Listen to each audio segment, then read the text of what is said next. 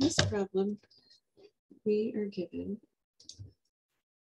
that 60% of voters support a school levy increase. And we're also given that if 149 of these voters are at random, we want the probability distribution into 2 decimal places. And so what we're noting, which is maybe not clear from this, is that this middle box is the mean.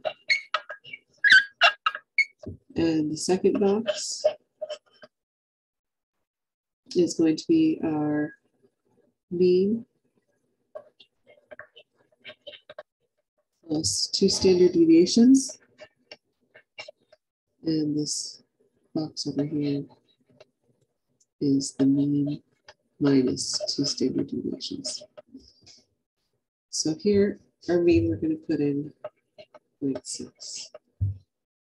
And to find our standard deviation, we're going to use the formula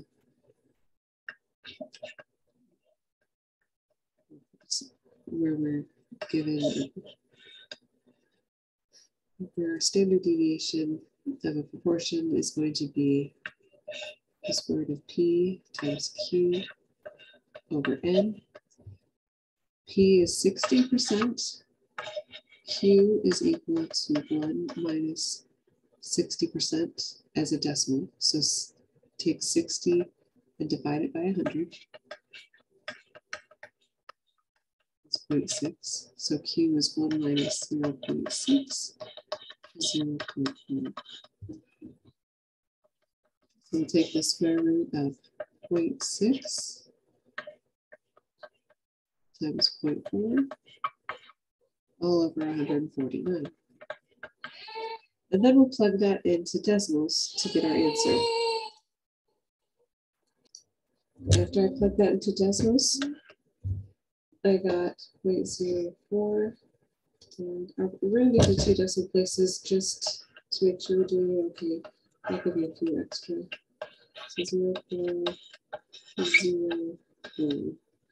So when we add our mean, we take 0.6, and we're going to add 2 standard deviations. So we're going to take 0.04 and double it. So that's 0.08.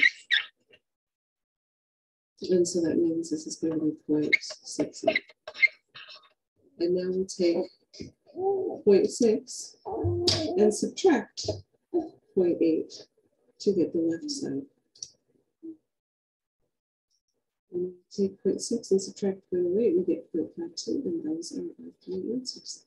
Let me know if you have any questions. Thank you.